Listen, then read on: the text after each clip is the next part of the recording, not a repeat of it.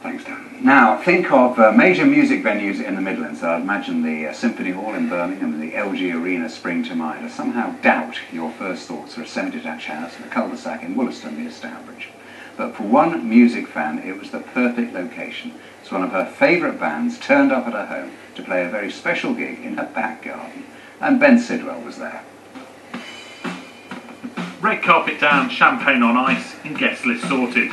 Everything in place for Danny Griffiths' once-in-a-lifetime concert. I am so excited. It's going to be incredible. Wollaston has never seen anything like this, ever. On their way to the Black Country, Uncle Frank, fronted by fun-loving criminal Frank Benbini.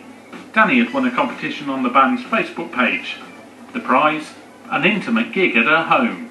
Never had a doorman at a house gig, and I love the fact that he doesn't break character. You know, he's on the door, he's got a guest list, and if you're not on that list, you're not coming in. Hey, lovey, lovey, lovey, lovey, lovey, love. Hey, lovey, lovey. After a bite to eat and a quick chat with family and friends, it was time.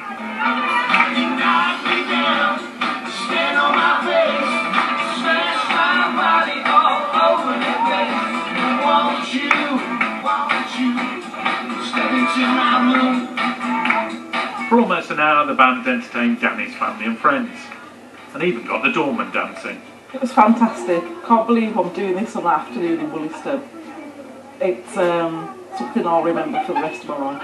It's absolutely huge for this area. I don't think it's going to be something that we're going to forget for a very long time. Mama's got a groove on, sexy high heel shoes on. That was just a great show. I had more of a vibe in there than I've had at, I don't know, massive shows that I've played. It's a really cool thing. I'm very humbled and it's just fantastic. Make some noise if you're having a good time. That was incredible. I don't think we're going to forget it. Thanks a lot, you've been great. Ben Sidwell, BBC Midlands Today, Wollaston. Makes my bank holiday seem rather tame.